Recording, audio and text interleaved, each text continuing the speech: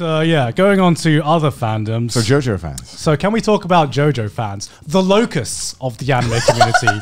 Because that's what they are. The locusts. The religious plague of the anime community. They're the frogs that Moses rained down. I'm a head out. No, I mean we can't shit talk. I mean we can shit talk. No, we can shit talk JoJo me. fans. You can shit talk. But we can shit talk because we are in that fandom. No, because we are in that fandom. We're JoJo fans. I feel like we're varying degrees. We're varying degrees. Yeah. Like there's like, it's like a gradient, right? Yeah. And you've gotten better recently. But I went to rehab. I went to rehab. But my God, when Connor discovered JoJo, he was the most annoying JoJo fan you could ever imagine. Yeah, in the Church of JoJo, he went from like altar boy to the Pope. Like he just ascended. Like everything has to be JoJo. It's like, when did you like first properly get into JoJo? Because was it when you were like in peak JoJo toxicity? I'm curious because from my point of view, it kind of happened out of nowhere. Yeah. So I had watched when I was moving house once. I downloaded because only at the time only Stardust Crusaders had finished. Yeah, right. Before Part 4 started. And I downloaded it all, and I was like, well, you know, this guy talks about it a lot on YouTube and says it's quirky. Yeah. So, and I fucking hated the art style. I thought it looked like shit. I was like, why is it so fucking ugly? Yeah. Which is what I hear a lot from JoJo fans, and I totally understand. Wait, you downloaded it because I mentioned it? Yeah, I've created a monster. Oh my God. He did this. Oh my God. You're like the scientist who created Frankenstein. I feel like maybe you had a part to play in the catalyst of like, if you didn't start it, but maybe you definitely accelerated it. Yeah. So I downloaded it and I was moving house and I had no internet for about a week. And it didn't even take me a week, it was like 3 days. Yeah. So I watched and oh my fucking God, dude. Stardust Crusaders Part 1, the first watch, fucking boring. Yeah. That shit was so long. Yeah, it really Why was there an dragged out. orangutan? There was a boat. What is that, Iraqi?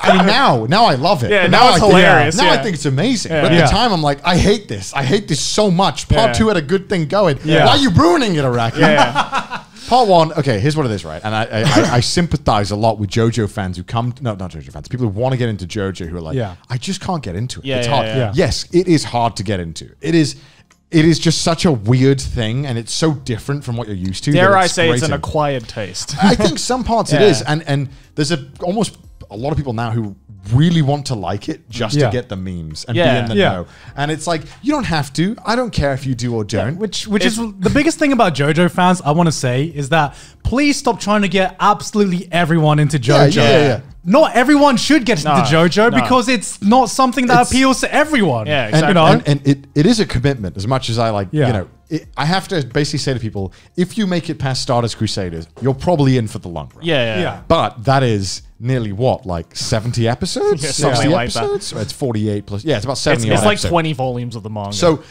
asking someone to be like, hey, it gets good 72 episodes in to the point of like no return. It's like, that's a hard sell. Anyway, so I'll get back to that. So I watched it and then I kind of was like, didn't think anything of it. Like, and then I watched Part 4 and I was like, this is really good. Part 5 hadn't come out. I was adamant on, I actually tried to read the manga. But I couldn't do it. I was like, really? Yeah, because at this point I didn't start reading manga. I was strictly not reading manga. So I was like, no, I can't do it. And I read the first chapter of Part 5 and I was like, no. What is this? Who's this fucking Jordan O'Connor? So then I started watching Part 5 as it aired. I got about 3 episodes in and I was like, I really want to know what happens. And so I started reading ahead and then it became like, I read Part 5 in like a day, I think. Jesus. And then I read Part 6 the next day. And then I read Part 7 over like 2-3 days. And Part 7 was like by far and Part 7 is when I think it solidified like my obsession with it. Part 7 was so fucking amazing. And if you have finished all the anime and you're one of the anime only peeps who I was for a long time, please give it a shot. The manga is so good. Yeah, Part 6 and 7's manga is so good. Yeah, then I became like obsessed and I was like, okay, well, I want to go back and read all the manga now because I feel that like it was kind of a really different experience and I got to go through it a lot faster. And a lot of the pacing issues I felt in the anime, at least for Part 3, could be resolved. With the manga. So I went back and rewatched it and I just became fully obsessed.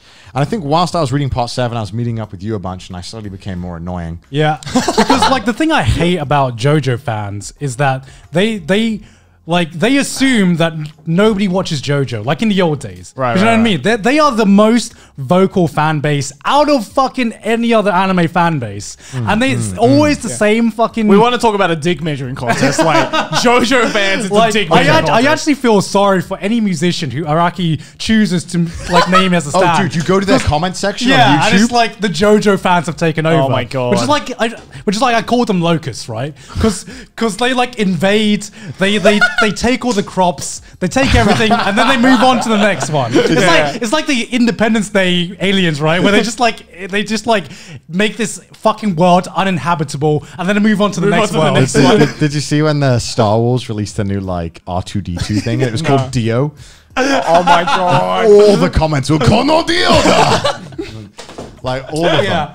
And so, when Connor was in like peak JoJo fandom, this kind of came out of nowhere because he would just start making JoJo references like in everyday life. And like I remember in England, we still hung out like pretty often. Yeah, like once or twice every one a week or every 2 weeks. Yeah, exactly.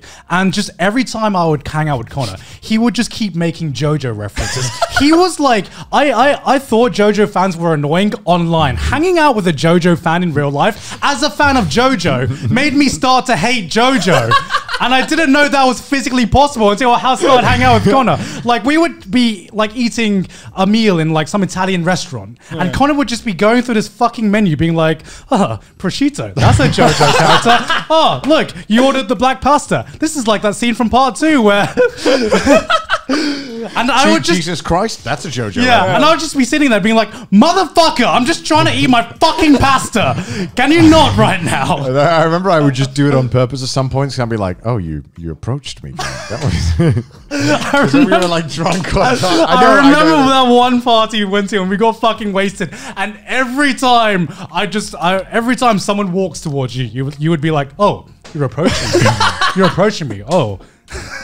And it was like, I'm so glad I wasn't in the UK. It was funny like the first 2 times, but like the 50th time of the night. The worst part was everyone at the party started doing it then. Because I had done it so much that everyone was saying it.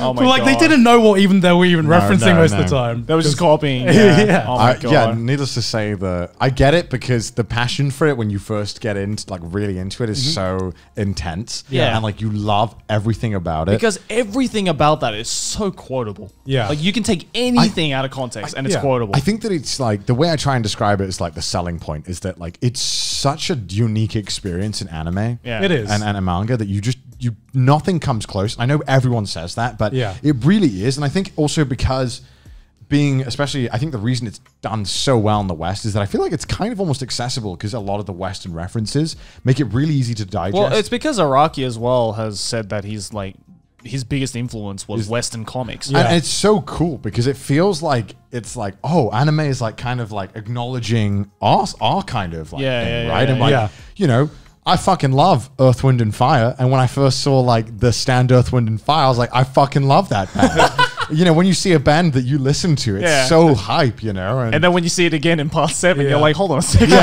Wait, did Aki do a mistake? But no, it's like, I think it's so easily digestible in some ways, and it's such no author does anything like this in any other way. No. And the absurdity of it, but also it's so dumb yet clever at the same time. It's really just in an overall experience and such a good style. Like, well, that's why it's one of the most parodied Shonen Jump titles ever by other Shonen Jump artists. Right, like I'm reading Ice Shield 21 at the moment, and they fucking when they throw the ball, some of them shout "Aura." And it's like. Just gonna casually drop it. Literally every Shonen Jump artist has probably parodied or referenced JoJo in some way. Yeah.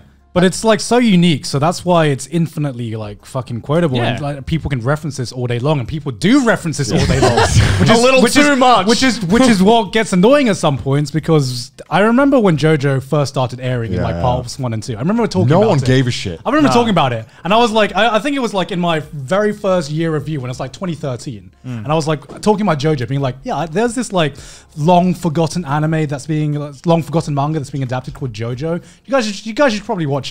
Not knowing how big it would become fucking 7 years later. Because now everyone in the anime community knows JoJo, but I don't think everyone in the anime community should get into JoJo. You know what I mean? It's hard. Like as much as I love it, there's so many pitfalls that would put someone off in the first few parts where he's really coming into his own as an author. Like, I think part 4 is really where he starts to be like, okay, from part 4 onwards, you're getting a fucking amazing experience. Yeah. But there's so many growing pains in between that. Yeah. And yeah, it's... part 1 and 3 mostly, I feel like the growing pains. And I think that's also one of the annoying parts is that people who love part 2 then go to part 3 and they get something totally kind of different, and it's hard to be like... It's hard to adjust. Just like kind of put up with it. Like, I wonder, like, if I had internet, you know, I had any form of internet, would I have dropped it? Like, I wonder about that. Yeah. Like, would I? Because the only reason I watched it is I had no other anime downloaded except for this, and I remember being like, "Fucking come on, man." Yeah. Gee, this fucking fight's so boring. Yeah. Like, come on.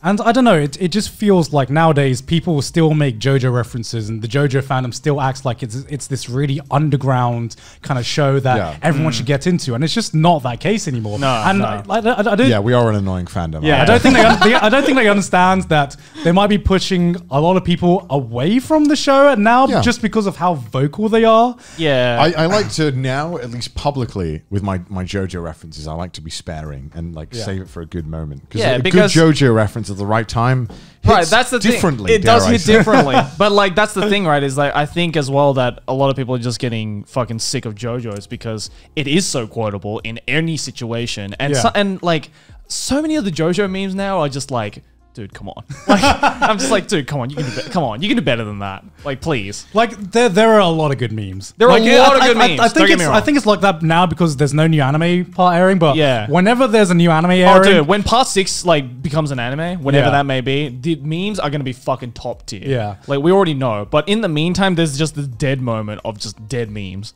where it's just kind of putting the JoJo fan base in a little bit of a bad light, I feel, because they're just shitting out these memes everywhere. And people are just like, all right, they do go a bit ham. I get it. But like, for you as a JoJo fan, do you ever feel defensive whenever someone shits on JoJo, or like? Oh, it depends what for. Like, if they're shitting on it, like just to shit on it, which many people are, because you know the fandom's super fucking annoying, right? So I mean, and it's a popular. show. I get annoyed by it, right? Because I read this shit and I'm like, dude, you're 12. Don't talk on the internet. like you're just who gave you permission? Yeah. Your profile picture is Meliodas. Please stop. Like, I mean, it's hard, right? Because it's like watching your little brother like shit his pants in public. It's like, come on, man. Like, come on. Not now. You're making me look bad. Yeah.